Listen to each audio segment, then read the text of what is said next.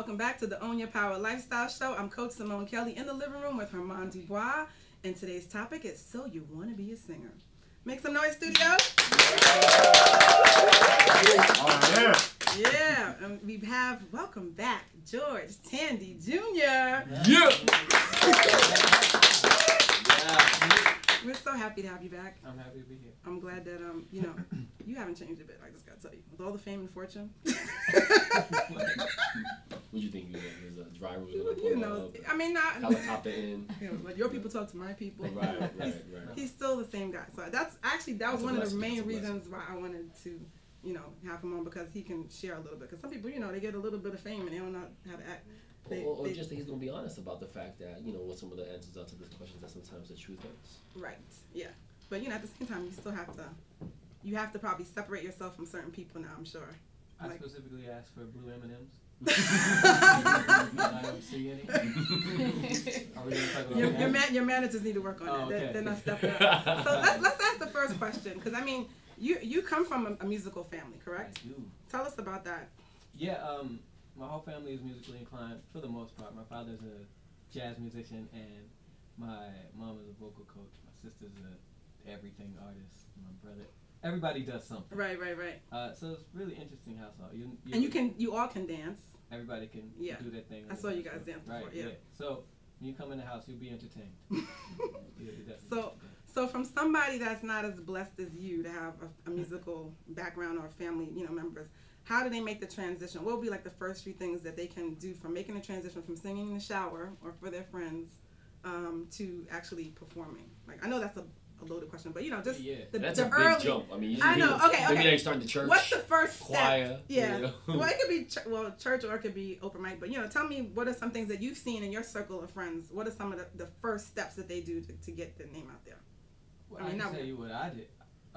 I think first deciding, it'd be good to decide why you want to do it.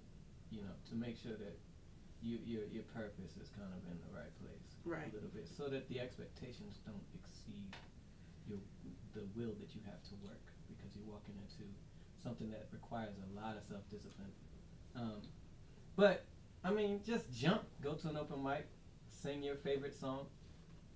Make sure you ask for feedback from people that aren't so close to you, so you can get some constructive criticism. And don't stop if you're gonna do it. Continue to do it. You know what I mean? Yeah, the constructive criticism, I think, is one of the hardest things it's hard for them to take, So right. Just learning how to be able to receive that, right? And in that transition phase, you talk about getting constructive feedback. Mm-hmm. I hear stories from folks who go to vocal coaches and they sort of are trying to find their voice because they don't want to sound like someone else. At what point do you encourage one to really start thinking about, okay, I really have to, master my craft before, is that, do you make the decision of I want to be a singer and then I need to, or is that something that just kind of happens organically?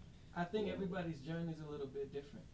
You might be you might already have a certain skill set that you were born with. Maybe it's in your DNA. Maybe you just picked it up. You were able to mimic the radio so long, or whatever you listen to so long, that you have a nice tone. You already have it. Maybe you just need a little bit of help. I feel like we're always learning. So I think that the most valuable approach would be to see it that way, to always try to learn in whatever way you can, to always reach beyond your own limits. So if getting a vocal coach is that, if learning other people's songs is that, do it, as long as you find a way to keep your own voice intact. For me, it's been a mix of things. I wouldn't sing in front of anybody growing up. I didn't sing in choir. I didn't sing. I would have thought you had in front of everybody. At church or in choir, nothing like that. Nothing. I was hiding behind instruments. Like I started playing clarinet and all this stuff in the band. The whole time I wanted to sing, but I was afraid. So, like for instance, one time I wanted to sing real bad, but I didn't want to make like eye contact with me, so I asked my whole family to go to the other side of the house so I could sing some version of Amazing Grace or something like that. And I don't know really how good it was. So you had stage fright, huh? Yeah. So it took a while. So you really just have to take that first leap and then be honest with yourself. Like I'm still taking piano lessons. You know what I mean? I'm never gonna stop learning.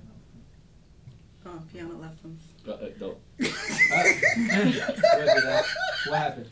No, good. It was great. How the piano lessons coming? That's good. What happened? That's great. That's okay. She's I an started. aspiring. I started, but pianist, I stopped.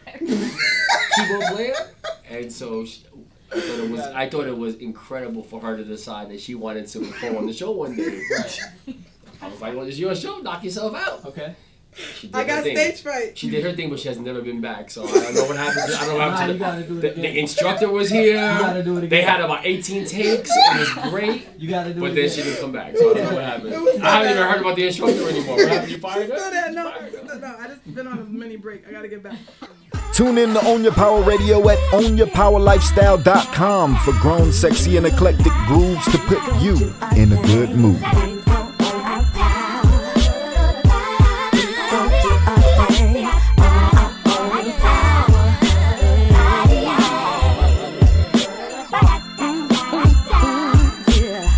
Get up out of bed, stop sleeping. See, it's your time.